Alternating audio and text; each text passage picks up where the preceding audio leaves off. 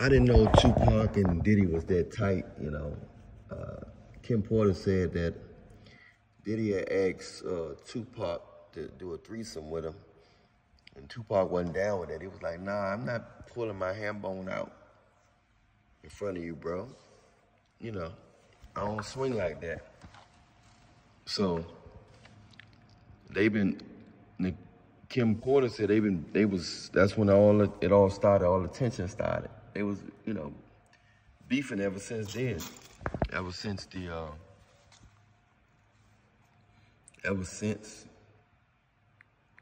you know, Tupac turned down the advancement of doing a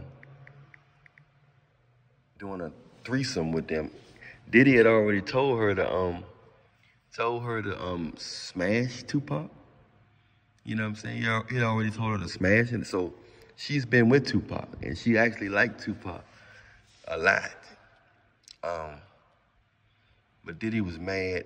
I don't know why he inviting guys in the bedroom with his girl, and then get mad when they better in bed with him than him. That's when the tension happened right there. And somehow she said they, you know, invited him to the studio. That's when he, you know, when he got touched the first time, blah, blah, blah. According to what they pulled up on the diary on the computer. But this is, you know, it's wild, man. So that's how it all started. I never knew it got started. I never knew it got started with Kim Porter and him being in the bedroom and all this thing. This stuff run deeper than what we know. There's a lot more to the story. I mean, I should have known since, you know, anytime somebody taking stuff on that level, it had to be deeper than just music. It had to be something more lively, you know. So, but this is wild, man. They saying that she said that Diddy leaked. He took a leak in the picture at some party or something with Kandata, but he couldn't be touched. So, you know, he was mad because Kandata said something to him. But he said Quincy Jones got too much power or something like that.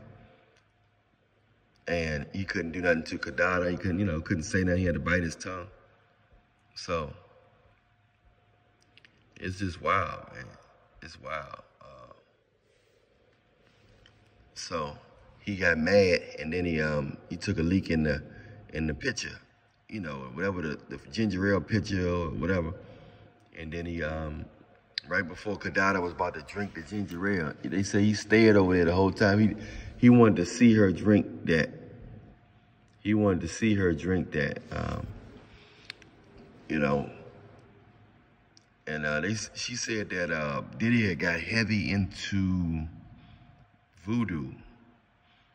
Now you're taking it on a whole nother level. And she said all along Diddy was heavy into voodoo. Devil worship. I'm Alan Ray, and hit that like button, subscribe button, notification bell button. You want a consultation, message me on Instagram at Alan Millionaire Show. Also, send your Pookie Ray Song Challenge video there along with your cash app so my team can tip you. Much love to you. Stay prayed up in Jesus' name. Give your life to Jesus today, because tomorrow night I promise. Download my songs on iTunes, Spotify, YouTube, Google, all that. Much love. We out.